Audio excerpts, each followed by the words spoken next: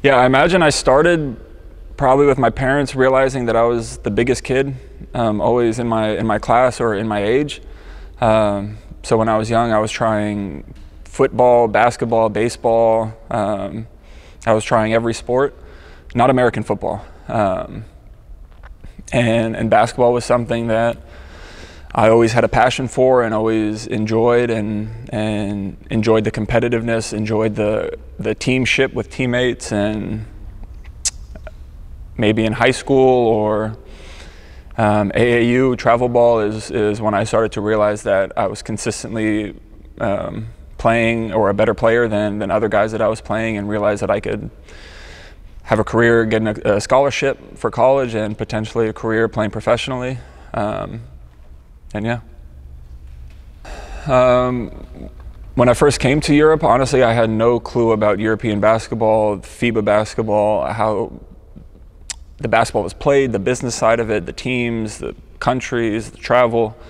That first year in Germany was a real transition, a real learning experience to be thrown into another country, new language, new city, situation, everything.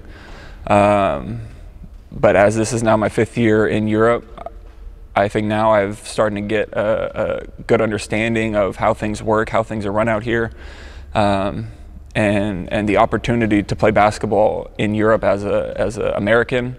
For me, as an experience, I cherish being able to travel the world and go country to country to meet people of different cultures, ethnicities, religions, and just to be able to learn about life and people and cultures. I think is for me one of the biggest blessings of my life, to be able to consider this my job and travel the world and meet people and experience parts of the world that as an American in high school or college I never thought that I would ever do.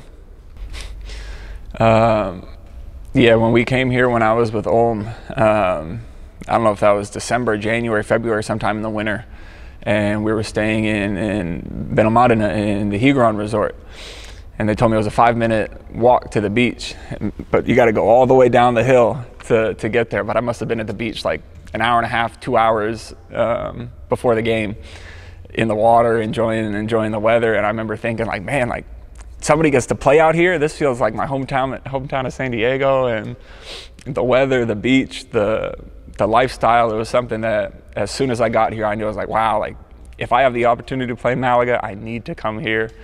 And thankfully the stars aligned that I was able to come here. But yeah, as soon as I got here, just being here reminded me of being home, and knew it was somewhere that I wanted to be. Plus 100.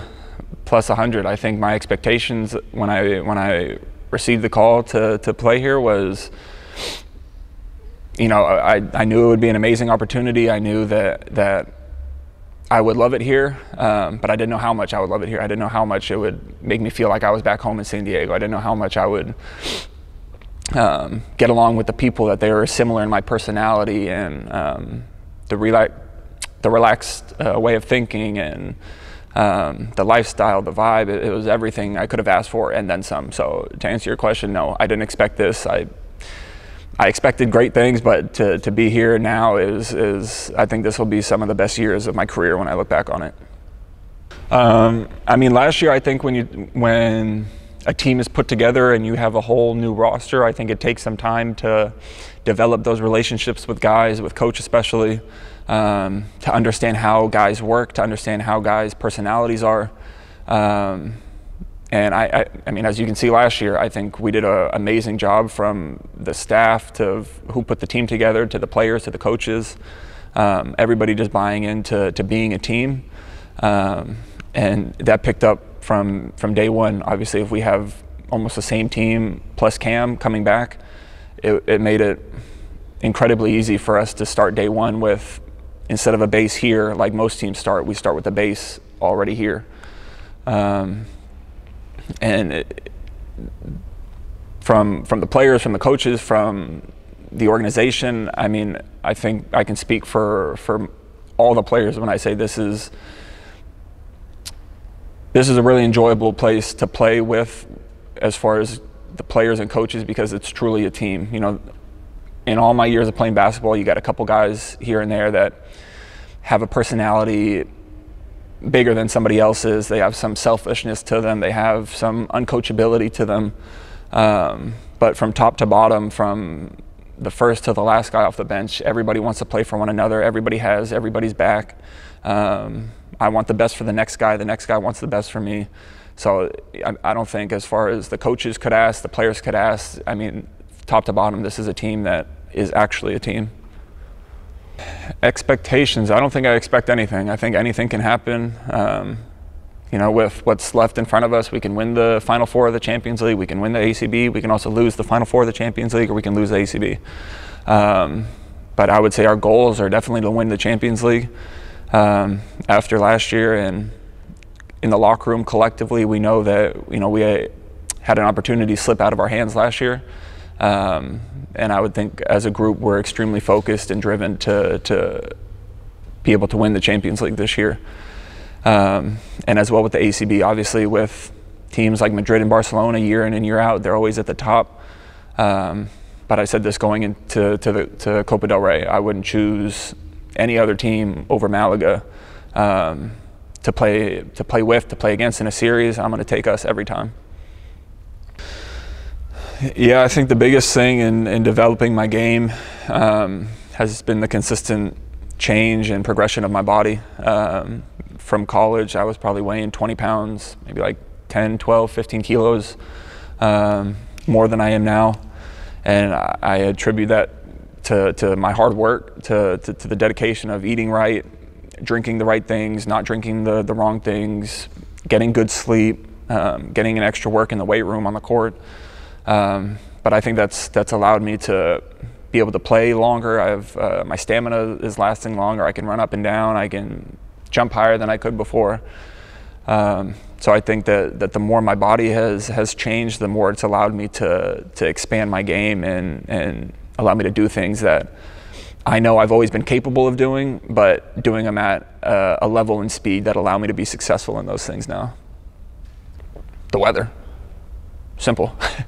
I mean, I go back to my time in Germany and my time in France. I remember hopefully this gets out there, but to throw my dad under the bus. He came to visit me when I was in Ulm, and for a week or however long it was, there was no sun. It was only gray, snow, rain. And my dad looks at me, he's like, "This is kind of depressing, isn't it?" It can be.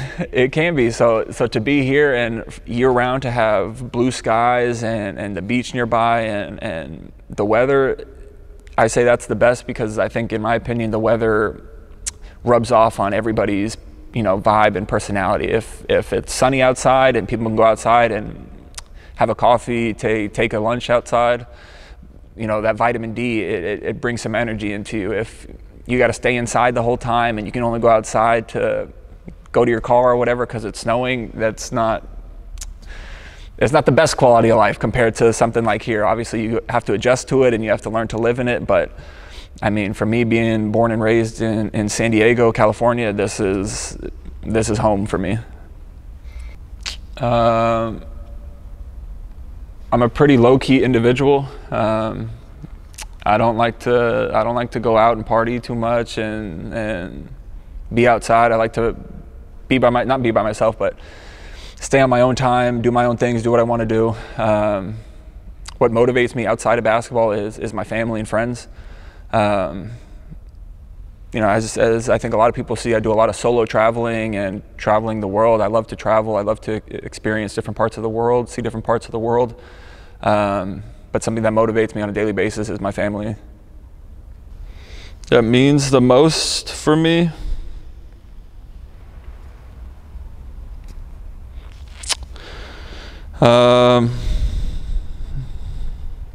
I mean, all my tattoos have some sort of significance to me, but I'll go with the Elvis on my leg. For me, it's a part of my body that I see all the time.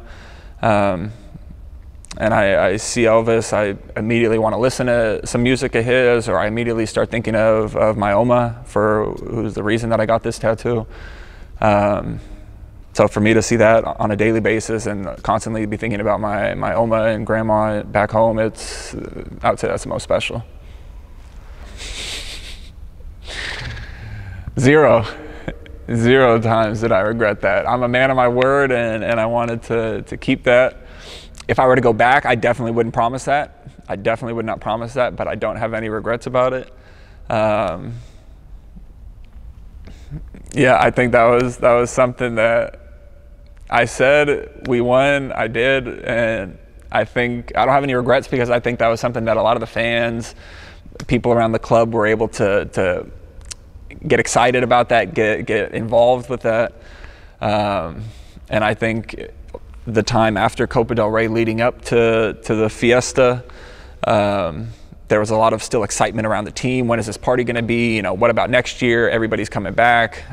So I think it was an opportunity to bring together the fans and whatnot. And I think I did that, and I have no regrets about that. I would do it again. No more promises. I gave my one promise. I'm done with promises. Ask somebody else, interview somebody else about that. Yo hablo con mis compañeros todos los días y tengo mis amigos y amigas afuera de mis compañeros que yo hablo con. Y nada, necesito practicar más con la gente, con mis compañeros, pero todos los días estoy aprendiendo y practicando mi español. My message, me encanta Málaga, me encanta los fans, me encanta la gente aquí y nada, este es mi mensaje.